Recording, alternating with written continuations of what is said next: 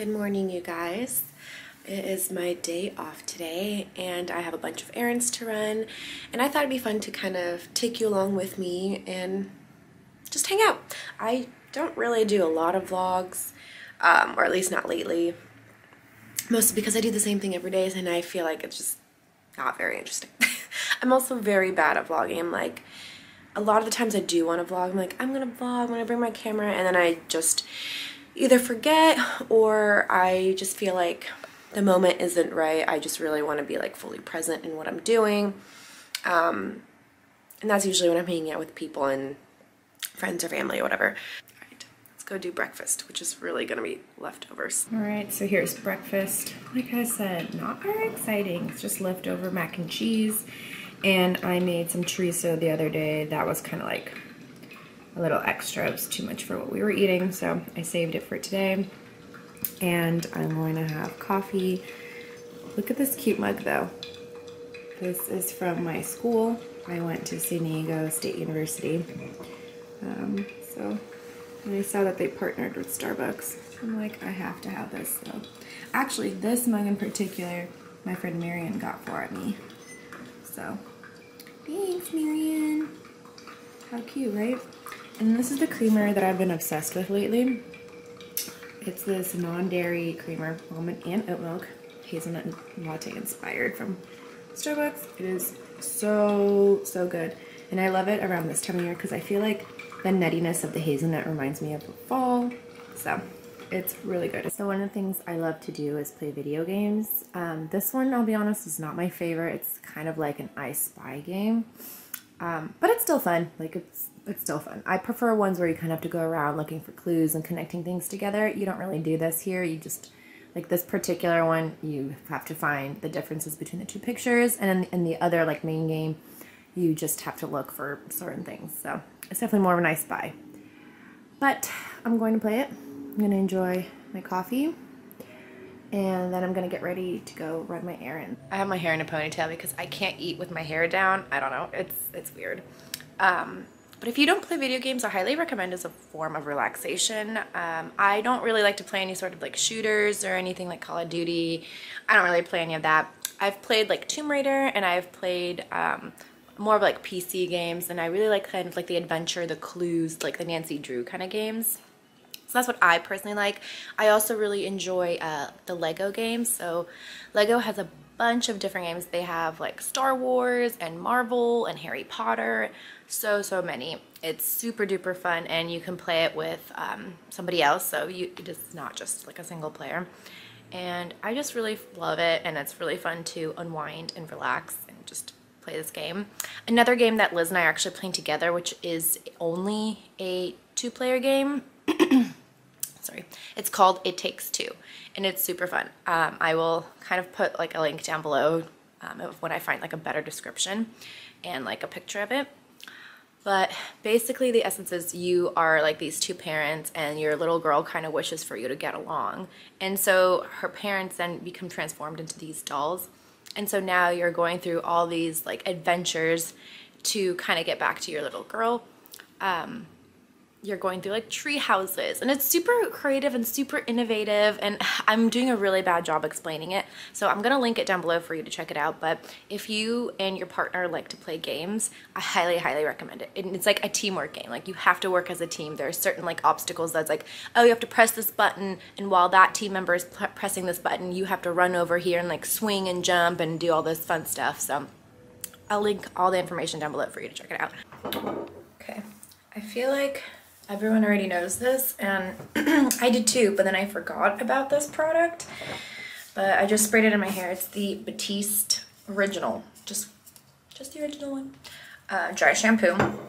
I also have the volumizing one that I like to use because I have really flat hair. But oh, man, I just forgot how good this thing is. And like, and this is like, I haven't washed my hair since Thursday, and it's Tuesday. And let me tell you, my hair gets greasy. My hair gets greasy real fast. It's one of those that like, I'll wash it in the morning, by the late afternoon, it's like dirty again. But man, this shampoo is so good. Now, is it pristine? Like absolute cleanliness? No.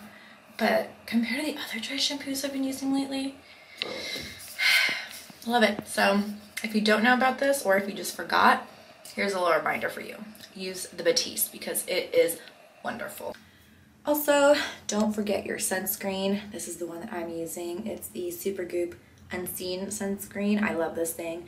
It is very expensive. Ugh, it's so annoying how expensive it is, but it's the only one that I found so far that does not break me out. Like, my skin is so acne prone, like any little disruptance will like so unfortunately so far only this one works. If anyone has any suggestions to other sunscreen that I could use that are maybe a little more affordable, please let me know. I would love to try it out. Thanks. Heading out the door. This is what I'm wearing. Just something really cozy. Just this oversized sweater that actually my mom got me from Costco. Same with the leggings. My mom loves Costco. And then my Nike shoes. So nothing crazy. Just super cozy, comfortable. That's what I like to wear. So I'm actually also listening to this audiobook. It's called The Court of Thorns and Roses. And it's really good. It's actually a fantasy book, which I normally do not read, but this has been super interesting. If you don't follow me on Instagram, I actually do book reviews there all the time. So if you're interested in book recommendations or anything like that, anything book related, follow me there. My Instagram is always linked down below under every single video, so check it out if you like to read or if you need some recommendations. I have so many there already, so yeah, I'll link it down below, and let's hope I can get out because there's so much traffic and I'm parked on the street, and hopefully someone lets me in. We'll see. First stop, the bank to get quarters for laundry, and then Trader Joe's. Whoop. I wanted to kind of record inside of Trader Joe's of what I usually get and things like that, but it was a bit chaotic. People are a bit crazy, and it's really early, so normally there aren't that many people here, so I'm not sure what's going on this random ass Tuesday. But yeah, I was like, I need to get in and get out. I can't deal with these people. I get enough people annoyance at work. I don't need it on my day off. I don't need that kind of negativity. So I didn't record, but got my groceries, kind of the bare minimum. They're redoing our sink. My maintenance people told me just as I was like leaving. So they're like, you can't use your kitchen sink for 3 days. And I'm like, good, so glad. So I grabbed kind of the bare minimum so that I can figure out what we're gonna do for food in the meantime. Okay, next stop is returning my library book. I just finished this. It's called All Good People Here. I highly recommend going and visiting your local public library. There are so many resources there, not just books. There's like magazines and audiobooks and like at least here there's also books in different languages. So obviously it depends on the area that you live in, but LA is like a huge melting pot, so there's a lot of books in like Spanish and Armenian and Russian and all these other languages. So it's super cool, and you can check out movies and DVDs, and I feel like so many people don't use the library anymore, and I just don't know why. I don't know. I grew up always like everywhere that I've lived, I'm always like, okay, where's the nearest library? And I would always be going there. I just really enjoy reading. I'm not sure if every library does this, but like the Los Angeles Public Library has like an e-book thing. So there are a couple of books that are you can read like through your Kindle or on your phone or on your laptop. You just have to like sign in like any other, like you just get a library card and you just sign in through that. I'm a huge advocate for public libraries. Okay, so I don't ever shop at Whole Foods because it is way too expensive. But I just want to tell you how much I appreciate how beautiful all of this is. Like this arrangement, like look at these mushrooms. Look at all these vegetables. So cute. Like it's so nice. And look at this. Look at this. How pretty, right? Just gotta say, props to you, Whole Foods. You look very, very nice. I will say what I thoroughly enjoy about Amazon that I think everyone enjoys is the comfort and the, oh my god, I almost died. Embarrassing. I'm so glad no one saw that. Okay, I enjoy the fact that it is so easy to return things for the most part. There have been like, okay, one thing that was really annoying to return. But aside from that, it's so easy. You either take it to like the UPS store or to Amazon, and it's like scan, scan, bam, bam, you're done. In and out within like literally 10 seconds. It took me 10 seconds. So, really appreciate that about Amazon.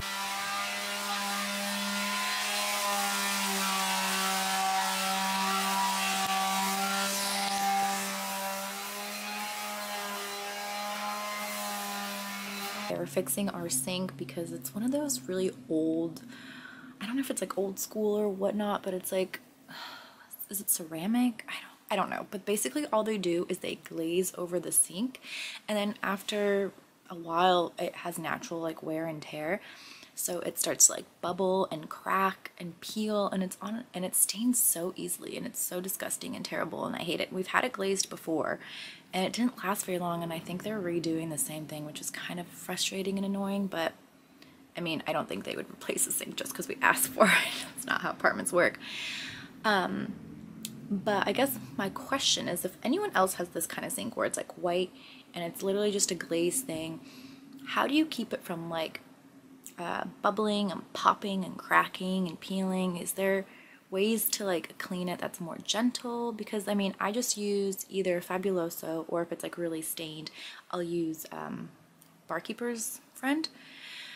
Those are like the two things that I use. And I try super hard to not even have it stained so that I don't have to use any of that stuff, so I can just instead wipe it down cleanly with some soap or whatnot.